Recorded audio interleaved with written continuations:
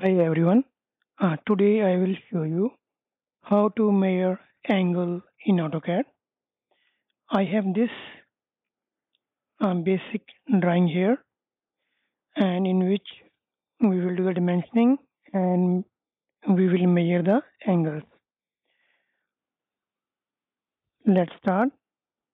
For measuring angle, you have to go to here the dimension toolbar, click on home. This is linear, aligned, and angular. I will select angular here.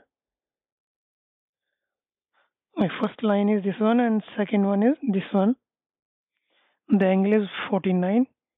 You guys can change the setting of this dimension by typing D and damn style, then enter.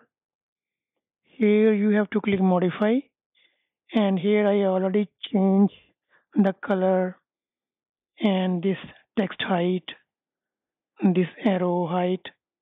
You can change as per your drawing.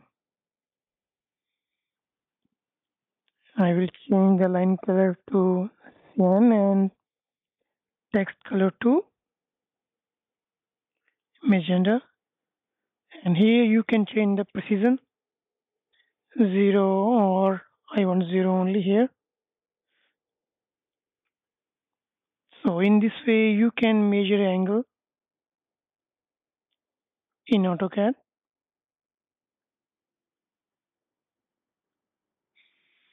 Or if you want measure horizontal dimension, click on linear, select this one, enter, again enter, again enter.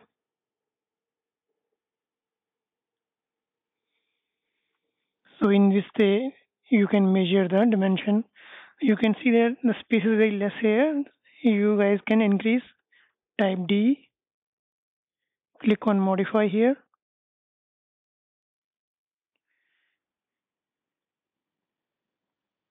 And here lines offset from the origin point, I will give 20. So you can see that now we have a space. Still you can increase. Click on modify here and I will give 40. Now it is clear cut gap here.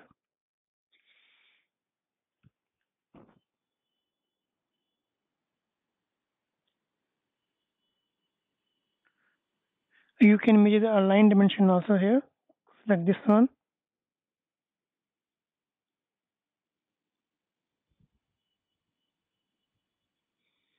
You will get all the symbols here, which direction you want to measure.